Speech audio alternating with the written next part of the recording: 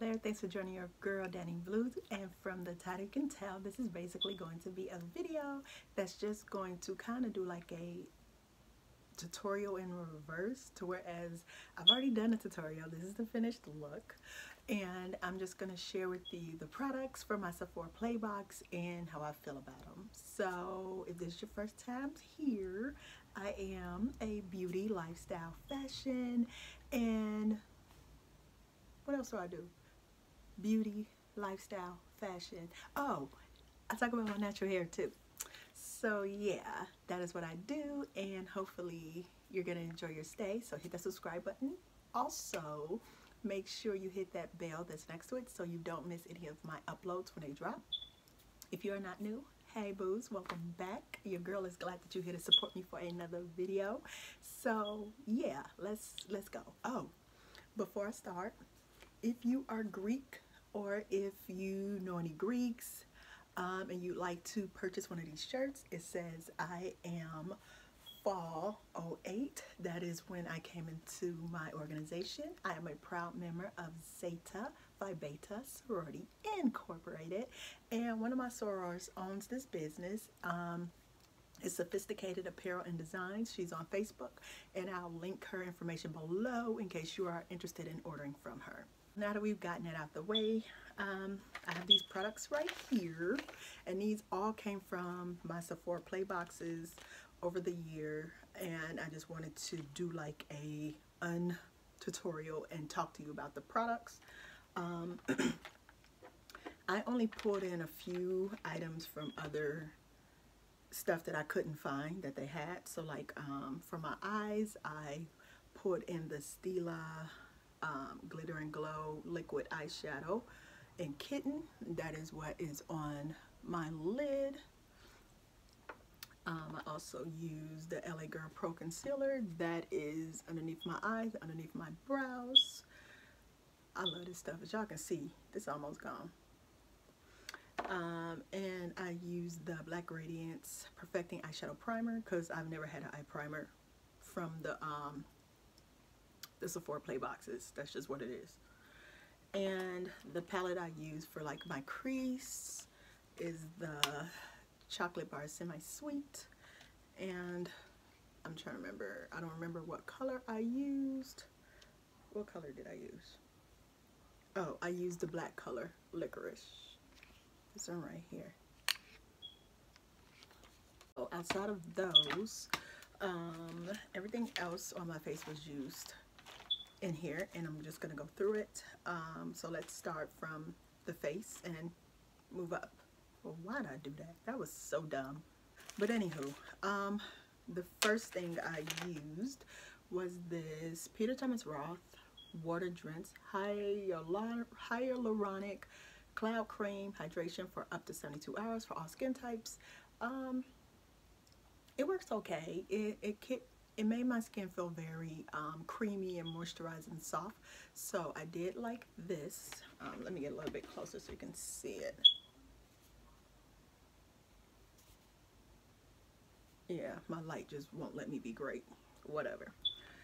So yeah, that one was okay. I'm okay with that. The next item is this Professional Pro Balm to minimize the appearance of pores by Benefit.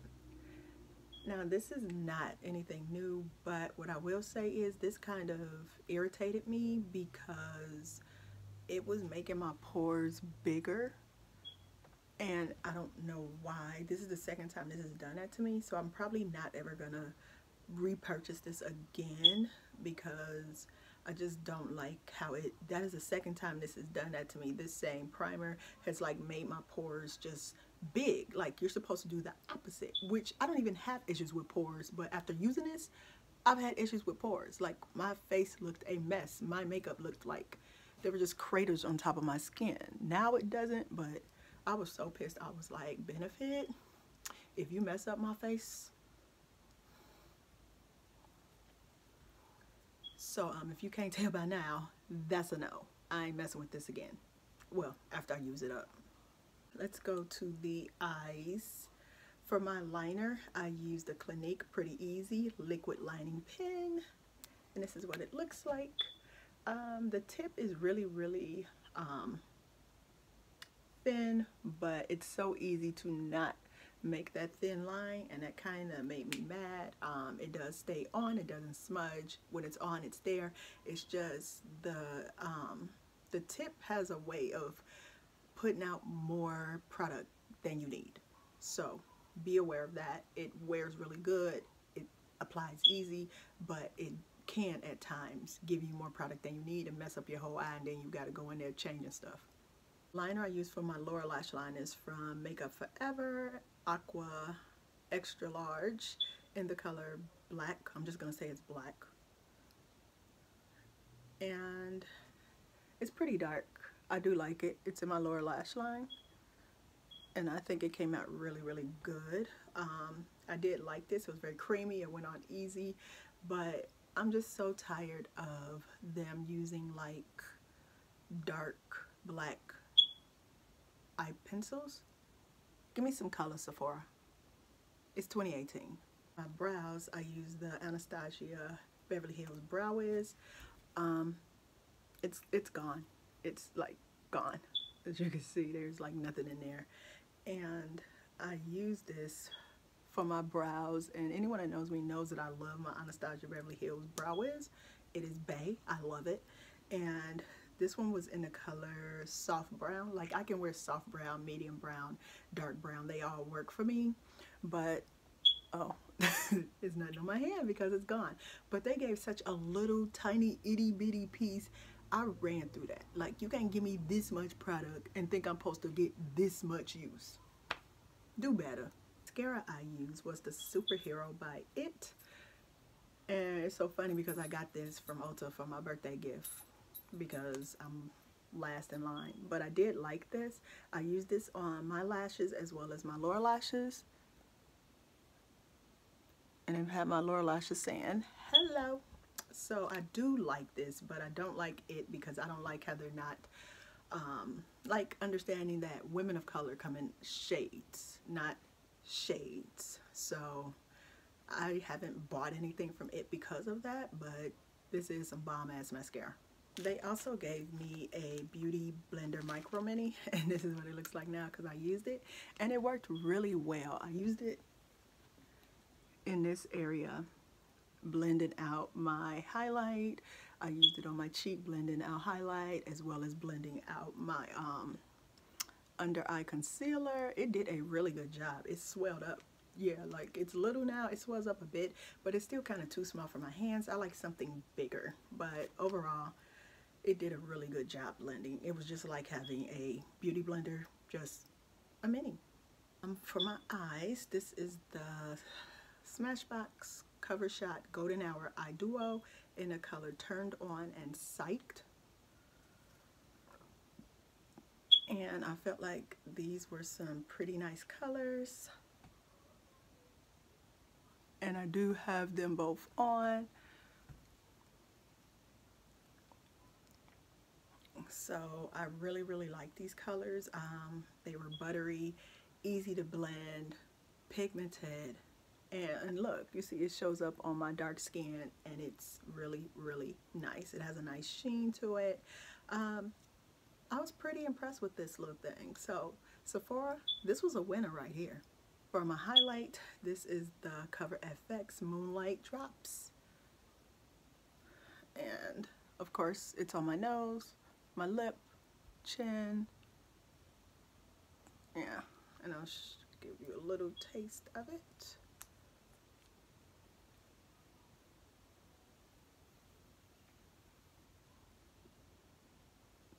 So it's a nice little highlight, but it's not a bam highlight for me. Like, and I just didn't want to put too much on. But it looks really good. So it was pretty decent. It was like a subtle highlight. It wasn't a, but it worked. Like, it worked. Now this is the Bare Minerals Mineral Veil. Yeah, I don't even know Mineral Veil what. But I used it as a under eye setting powder. This is what it looks like. It's not much in here. Ah, bogus. But at least it's some on my fingers, so I'll show y'all what it looks like.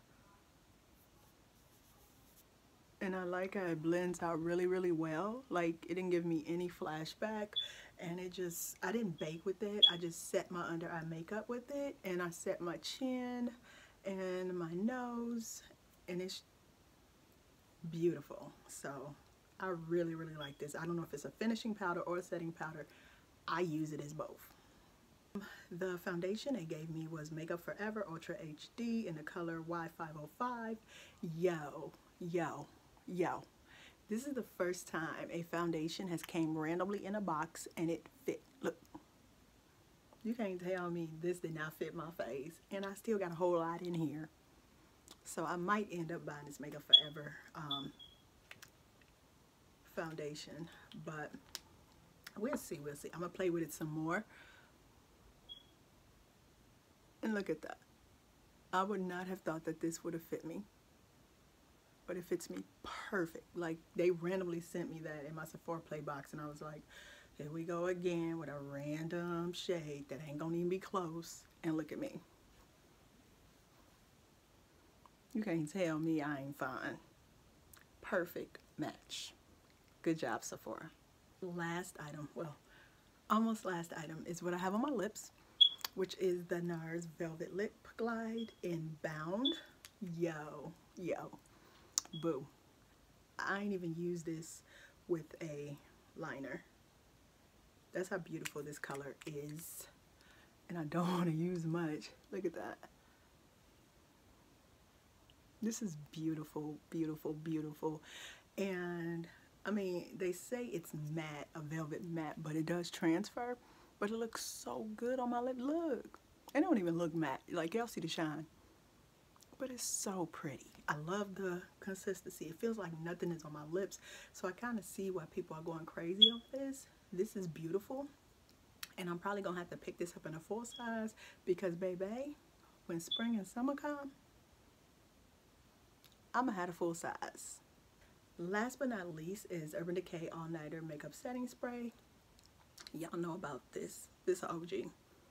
I don't even need to tell y'all that it works because y'all know it works, right?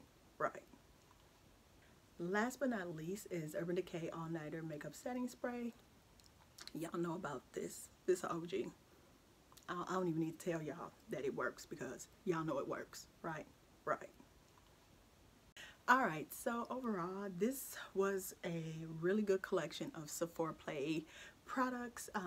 Every time I get it, it's a hit or miss, but I was able to pick out certain ones I've gotten, and they all worked out really well. I think there's nothing over here that didn't work for me outside of the Benefit, that Professional. It had my pores looking crazy, but it got me back right, so I ain't tripping. So I'm just like, you know what? I won't even mess with Benefit. Like, I don't even like Benefit like that anyways because of how they be doing women of color beauty bloggers. It's cool. But with that said, I'm happy with it. My Sephora Play box for January sucked. I'm hoping the ones after that will be decent.